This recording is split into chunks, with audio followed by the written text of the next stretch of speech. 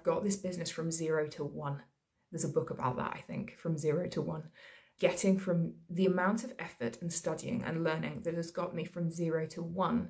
If I do all of that effort and studying and learning again and implementation again, I won't get from 1 to 2, I'll get from 1 to 10. Okay, so I am definitely not supposed to be recording this video right now. I am supposed to be on holiday. I travelled, I think, over 3,000 kilometres to have a break and get away from the whole property world, from this startup that has burnt me out, and to recover and to recuperate and get my energy levels back up so that I can actually put my all into my work and into my degree and this business that I now have off the ground, to get it to actually run, and to run to a level that is profitable and sustainable and supports both the business itself and it supports me. And so I had a guest check into my service accommodation unit while I was away. Now I do meet and greets where I meet them at the door and do the check-in with them there and then, so I just show them around the house. And this is the first time I've had a guest check-in and I've not been there. So I got someone else to do the check-in for me. Yes, and then they were new to doing the check-in and did a good job, and I was pleased with that. But it was supposed to be a booking for 2 guests. The person who did the check-in for me doesn't know exactly how many people turned up, but it was somewhere between 7 and 10 people turned up. So I had to work out what to do with this when it was a booking for 2 guests and the house can't even fit more than about 5 people. So we just, in the end, because it was 11 p.m, it was after 11 p.m. by the time I found out this information, we just sent a courtesy message. And then I just thought, well, this won't be the downfall of my business, but I'm learning some lessons here. And I've learned that there are actually loads of things that I'm supposed to have in place to stop this that I don't have in place yet. And that includes a CCTV camera at the front and back of the property, terms and conditions signed, a tidier process for direct bookings, charge automation to attach to my channel manager, collecting the card details of the guests, security deposits, all sorts of things that I don't have in place at the moment. It's frustrating and it's quite scary that there is so much more that I need to learn in order to get this to work well and effectively.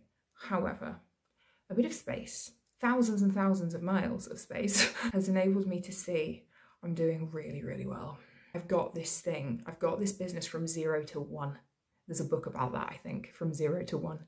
Getting from the amount of effort and studying and learning that has got me from 0 to 1. If I do all of that effort and studying and learning again and implementation again, I won't get from 1 to 2, I'll get from 1 to 10. I'm realizing that I'm now actually about halfway there on my road to the baseline of financial freedom, as in not having to go out and get a job and having a company, a business, because there are now 2 companies, 2 special purpose vehicles, 2 companies under this thing. So I'm, on the one hand, I'm frustrated that there is so much still to learn and there's a long way still to go in my learning. However, I am thrilled that all I've got to do is what I've done all over again, with a lot more studying, a lot more implementation, a lot more learning, but now I'm not implementing it into actions, I'm implementing it into the business that already exists. And so I know that I now have to go and do another course with Progressive, their specialised course on service accommodation, not their course that includes corporate letting, of which service accommodation can be a part. And it's going to be another £2,000, and I'm going to have to fork out that £2,000, but I will get that back in bookings when I implement everything that I've learned.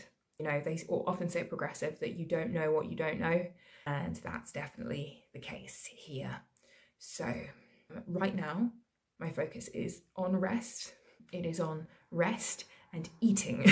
Eating lots of food, being well, drinking lots of water, sleeping a lot, getting as far away from this emotionally, mentally, as well as geographically, allowing my brain to unwind as much as it possibly can.